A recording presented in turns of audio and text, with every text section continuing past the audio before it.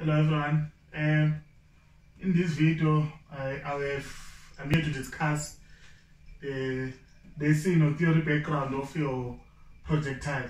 So we're just gonna summarize basic equation that you use on your projectile, and then on my next video, I will do 2 or 3 examples.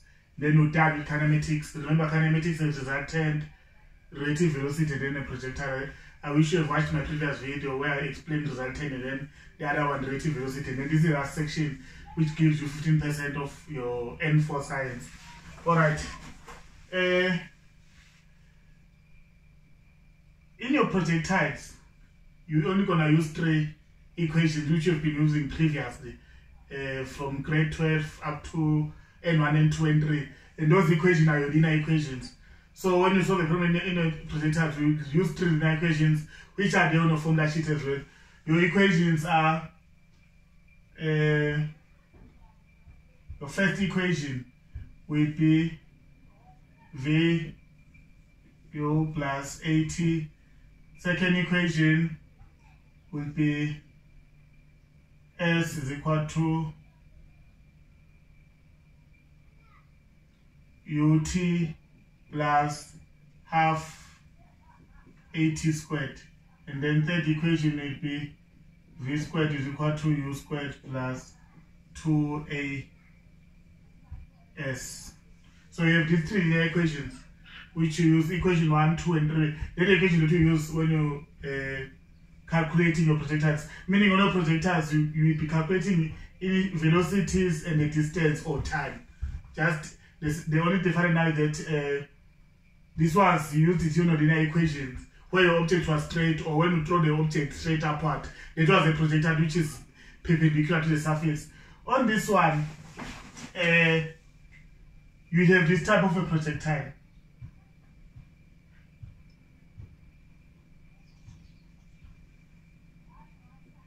This is my X and this is my Y. So you throw an object from this position, it moves past through a turning point, and then it falls to the surface. This was my initial velocity of my object at this certain angle. Now, with the set initial velocity.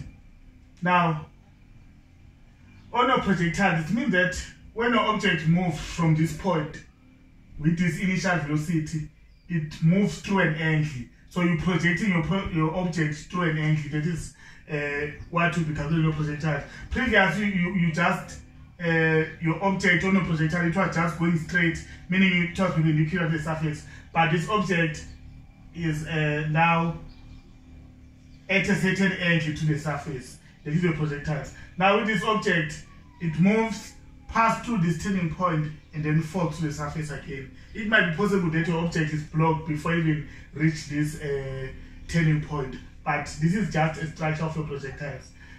And now, with your calculations on projectiles, you will either this distance, horizontal distance, I'll use the symbol SX, meaning the distance that travels. It's also called a range. So your range is a maximum horizontal distance traveled. It cannot always reach a range. It cannot always reach a maximum. It might be possible that you need to calculate a distance it traveled after it has moved maybe a certain distance, not a maximum distance. The maximum distance is only moved from the surface and then back to the surface. This is the maximum distance. So you will be required to calculate time and the distance it traveled horizontally, or you might deal with vertical. Your vertical movement is this one.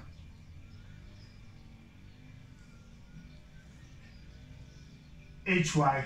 HY is the maximum vertical distance. So your calculations, when you take your 3 equations, it's either you'll be calculating a horizontal movement or a vertical movement.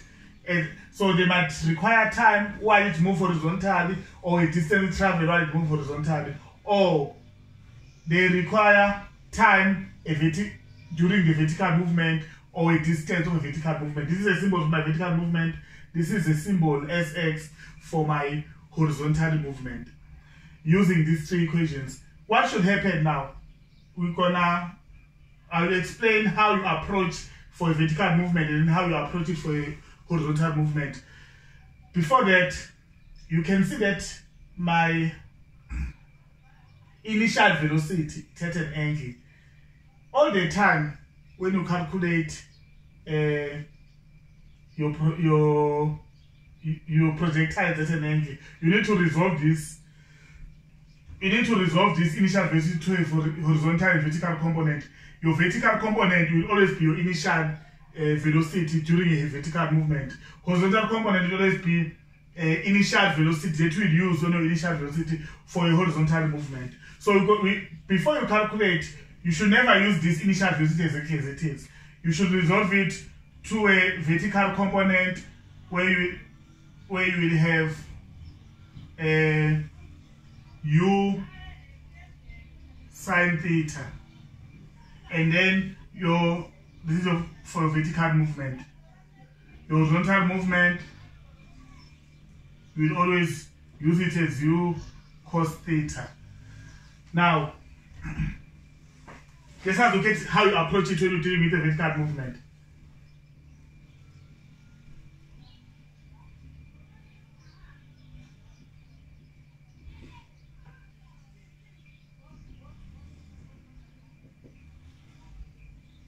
Point to remember at a vertical movement, your initial velocity under a vertical movement all the time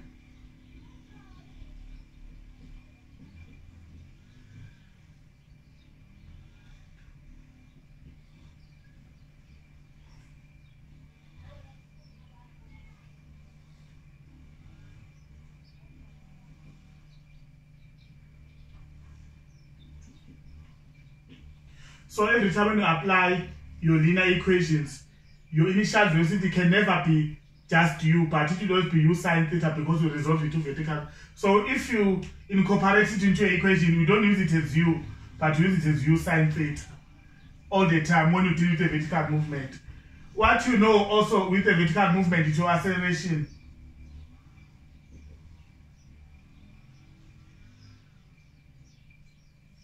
Your acceleration is negative g. So where g is 9.8, so you put your negative 9.8 at your acceleration. So with a vertical movement, you always have acceleration as 9.8 meters per second squared. Lastly, on the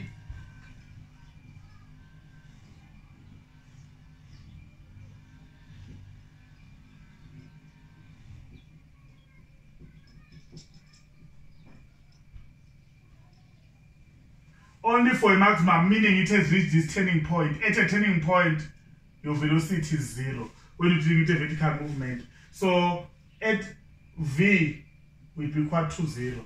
So if they say calculate your maximum distance traveled, then you already have a final velocity as 0. Your initial velocity is u sine theta. You already have your acceleration as negative g. That is only for your vertical movement. You can create an equation for a maximum, put 0 here, put initial velocity as u sine theta, acceleration is 9.8, you can get your vertical distance. You can also get your time. But because you don't have those equations or formula sheet, I don't see it wise to give it to you. The only thing that you need is to know your principles. Know what is u is u sine theta, what is acceleration is negative g. If it's a maximum, if it's not a maximum, maybe your object stops before it reaches your turning point. Your maximum is when it has reached your turning point, then your final velocity is 0. If there's nothing that specifies your maximum, then you won't use v as 0. Unless they stated that your object falls back to the surface, that means it has passed through a maximum, and then from that point, you can be able to calculate your, to use your final velocity as 0 at your vertical movement. Now, let's look at the equation if it's going horizontal for your range, horizontal movement.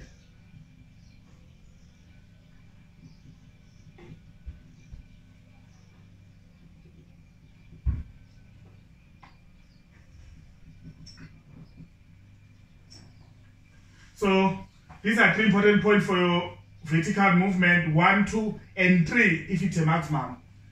In this case, if you deal with horizontal movement, remember you have now resolved your component into horizontal and vertical.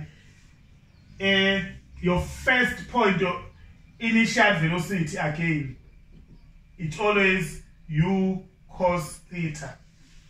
All the time, when you use your initial velocity, when you do your horizontal movement, you have to put u cos theta, you have to use it as u cos theta. Also, acceleration. Assume your acceleration is 0. So you don't have acceleration at your horizontal movement. You don't have this acceleration. You won't use negative g because you assume it's constant. It's constantly straight when you resolve into horizontal component. So your acceleration all the time is 0. These are your two important points.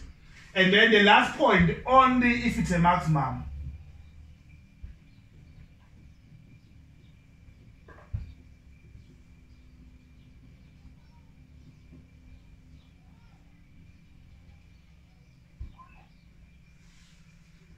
If it's a maximum, then it means time taken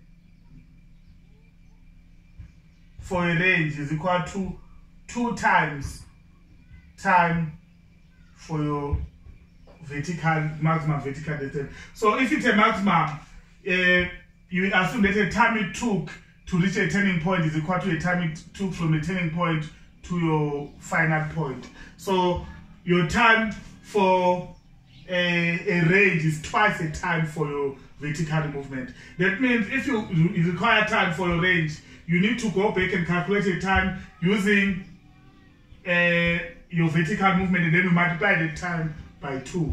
Only if it is a maximum, only if it is a range. But if they don't tell you that it's a maximum, or it's a range, or it falls back to the surface, the last